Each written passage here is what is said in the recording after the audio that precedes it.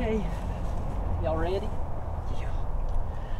All right then, well, if y'all came from the last video, the gear video, thanks for coming and watching this one too. The title of the video is how to hunt coyotes in the southeast, and that's not 100% accurate because there's not one way. We're not experts. This isn't the only way. Bless you. Sneezing does not help calling them in. Yeah, it doesn't help when you're calling them in and you're sneezing. But this is how we hunt coyotes in the southeast. We're in western North Carolina.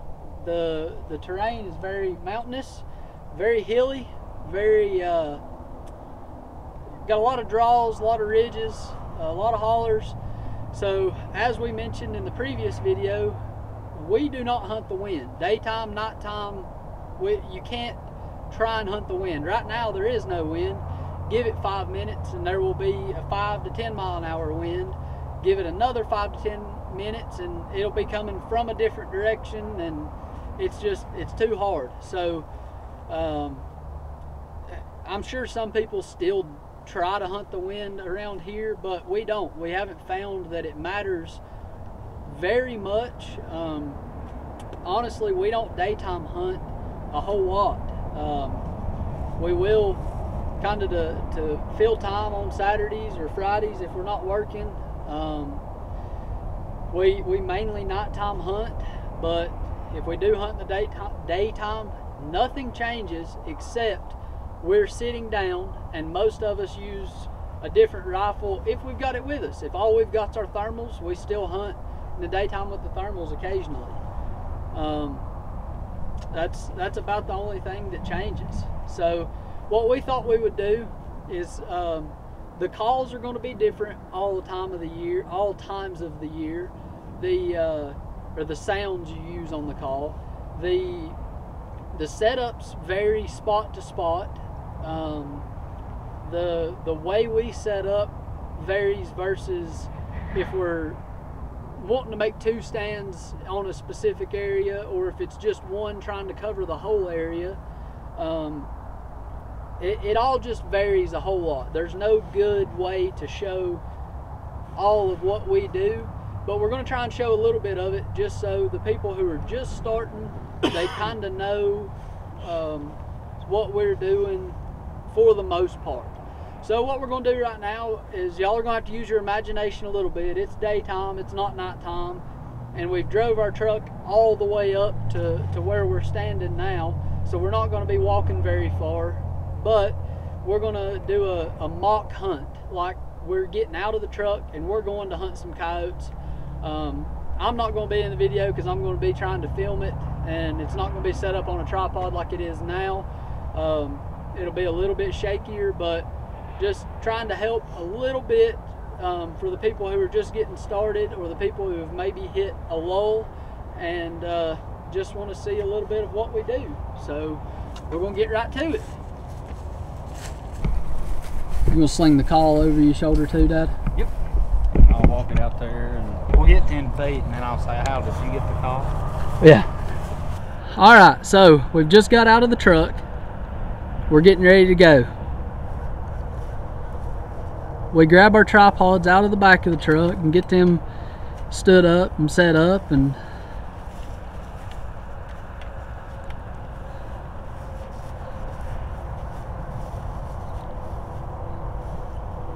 no mag in the gun for the video. Yeah, no mag in the gun for the video. Dad will end up putting a mag in his because he's gonna mock shooting a coyote. But we just get them set up on the tripods, lock everything down so that way we can tote them going through the woods. Dad usually carries the call for us, so we'll grab the tripods and walk out just a little bit.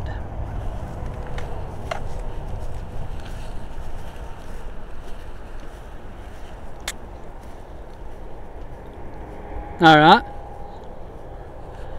We usually set the call about 30 yards, anywhere in between 30 yards and 70 is about the farthest we ever do. And usually Dad will tote his tripod and set it up, and then one of us will go put out the call.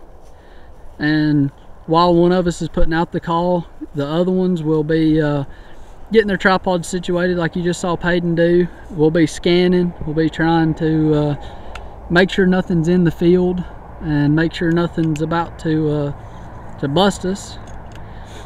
But call's set up. I don't guess you turned the call on, did you, Dad? Oh, he did turn the call on, so I'll get the remote turned on. I tote the remote. I run the call most of the time.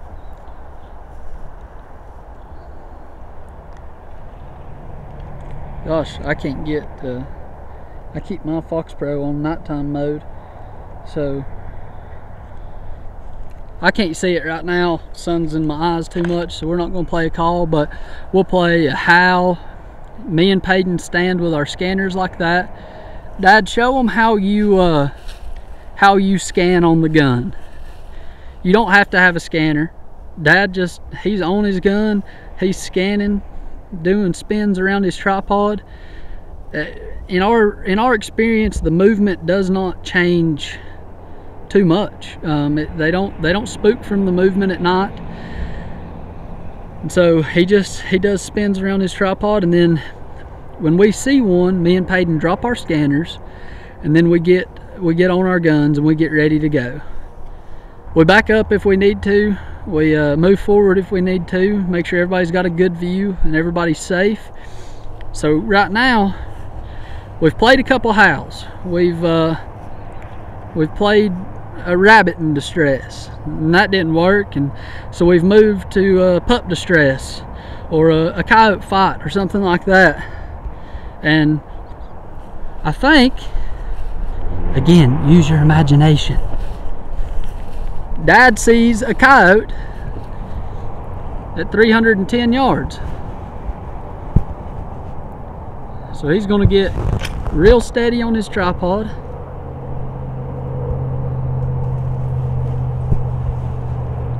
Tell me when you want me to stop it. Woo!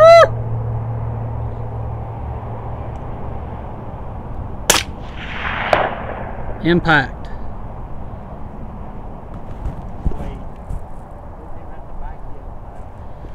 Peyton was ready on the back up there. That was the only one that came in, and he just dropped it. So now begins the trek. Like I said, you see that big valley there? It may have been 300 yards, but we're about to have to walk about 600 to get to it. So at that point, we'll lock our guns down on the tripods on the ball heads, like that right there, so they're staying stable, and we'll go get it. So that's the fun part about shooting ARs. We get to spin and reloading for your AR. We get to spend the next 30 minutes looking for the shell and this stuff right here, just so we can take the brass home and try to reload it. But I've got it down to a science. I know mine is like 9 feet from my gun, so I'll step it out and I'll do an arc and we sit like this till we find it or give up. And that's what tuning your AR does. He's got it, like he said, he's got it down to a science, about 9 feet. He walks away from it. He does his little arc there, and we usually find the brass. So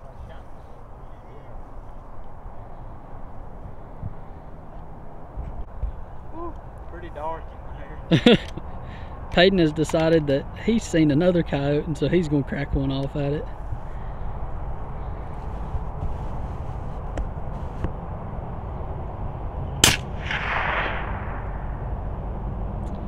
Well, that one's running. Oh, that's high? He's a little high, Dad says. Oh, he's going again. He's got 2 boxes of shells now. Impact. Come on, bet on. Them Banished 30s and Yankee Hill Resonator R2s. They are phenomenal suppressors. For the screen, it'll pop up. Okay. So daytime stands, pretty much the same thing. Generally, we walk farther in the daytime. I don't know why. I don't really know that it matters because the coyotes can see at night. Setup's the same. Still got my remote. I run my nighttime chest rig, same thing, because I run my scanner during the daytime. It helps to see them in the brush and stuff like that. But well, same thing. Our tripods are just a little bit shorter because we sit down, but we still carry them in. Same thing, just a glass scope on there and we set them down. I like to keep my tripod a little bit higher because I'll sit down or sit on a knee like this. I don't like completely sitting down. I just don't feel like I can move like I want to, so I'll stay like this a lot of the time. But same thing, you just, it's light out. We run glass scopes, most of us. Still run the same sounds. I still howl. I still use prey distress. I still use coyote fights and pup fights. A general sequence for us, unless we're specifically hunting a bobcat, a nuisance bobcat in the daytime or somewhere that we know there's a lot of bobcats, we'll start with a howl and give it 2-3 minutes after the howl's over with. Then, depending on the time of the year, right now it's winter time, so right after a howl I'll go into some kind of prey distress generally. I don't know what distress, it just, like I said, it depends on the day. Call it rabbit distress. I'll let that play for 5 to 7 minutes, alternating the volume up and down. Then most of the time I will go into another howl, generally a challenge or an aggressive howl, and then most of the time I'll roll it into a pup fight, a coyote fight, coyote whimpers, pup distress 3, MFK pound town. That sound's been kind of played out. Everybody loves it, but it still works occasionally. I try to save one of my better coyote and distress sounds for after a shot is taken. That's kind of a general, not like a secret, but that's something that most people don't talk about, is saving some sort of predator coyote distress sound for after a shot is taken. That will drag in the 1 or 2 stragglers, or if one's kind of, you didn't see one off to your right, maybe it'll come running in. I like to save one of those sounds, but daytime is the same thing, except for in a glass scope we can dial up, and we like our long range shots. We like being able to have the option to shoot them when they hang up a long ways away. So I've been calling. I've made it to prey distress, and one's getting a little curious, but it's not committed. It doesn't want to come all the way in. So again, a mock coyote has hung up here at, what is that, Pay? You got your scanner out, 420, 430? 428 for me. 428. So it's hung up there. I'm gonna dial my scope up.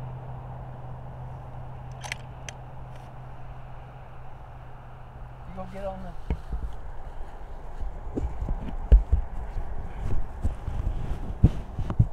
Tell me when you're on it.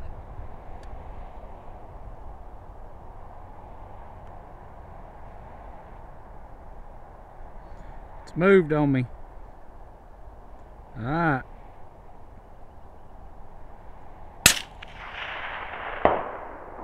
Impact.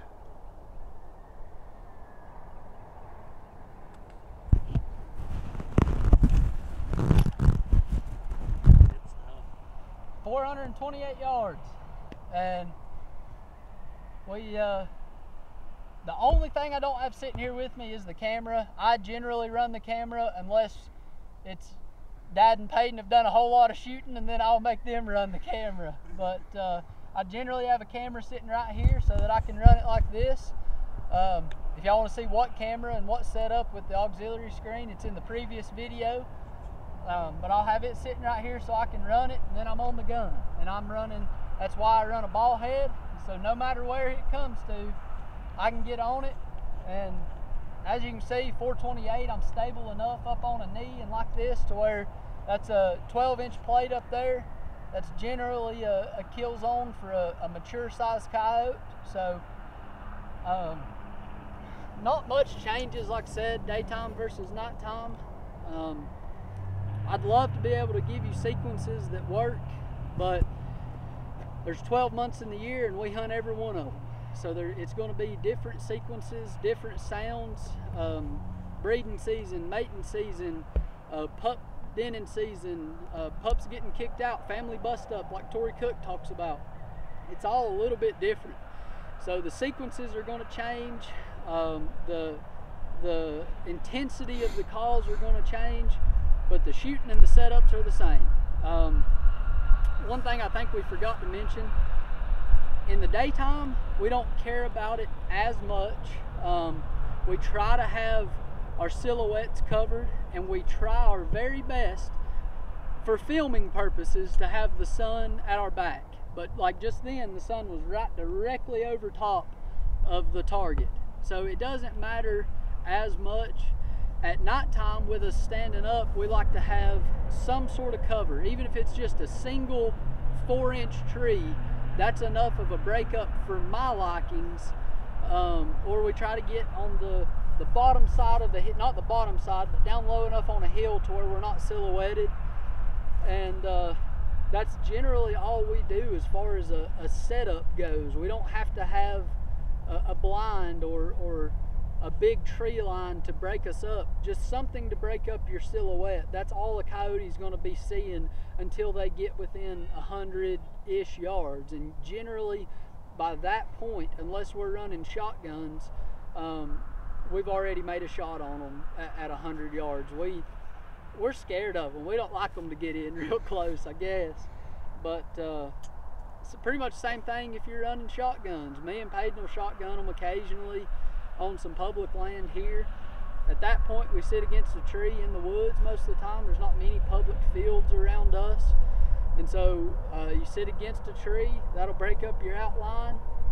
In the woods, we have found it's better to play the wind if you can, but if not, that's why we carry the Coyote Pea. We spray it a little bit around us, and most of the time we're good to go.